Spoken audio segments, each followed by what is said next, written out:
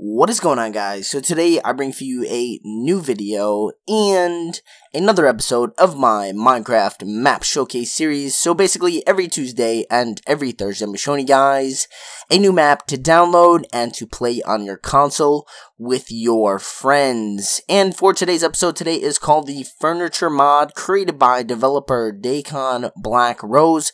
You guys can definitely check out his channel by checking out the link in the description below. And this is actually a mod that is very underappreciated, and I have to say that I want to give a huge shout out to Dakon for making this. This is actually very popular to say on PC and stuff like that for people to make this type of mod.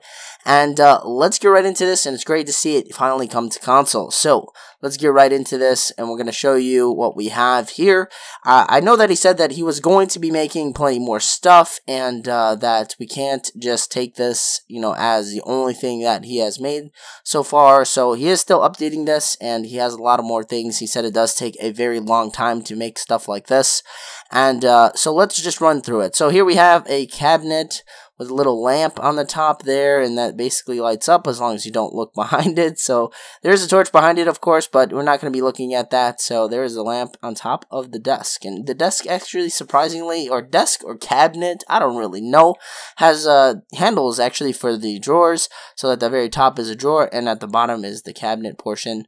So then moving on to over here, of course, we have the TV entertainment system going on here with a bunch of speakers at the top. I think, yeah, those would probably be the mounted speakers. And then we have a bunch of stuff here. It could be like a console type of setup and a TV that's mounted on the wall. And you guys can see it definitely is curved. So it's probably one of those Samsung TVs or something like that that are curved for some odd reason that really make no difference to how the picture looks. Just very aesthetically pleasing is all I have to say.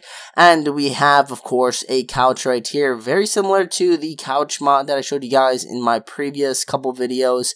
And we can actually probably sit on this. Let's see, it just keeps pushing me off. I don't think he made it so that we can sit on it just yet. But moving on to the very last portion, of course, is just another cabinet with the drawer and the cabinet at the very bottom, and the lamp, of course. And this is probably the coolest part of this mod. It is very difficult to make, and I'm not exactly sure how he made this, to be honest, to get it like that and to actually keep it, in place and have a bunch of this stuff at the bottom that, if you go and run up to it, hopefully it doesn't break.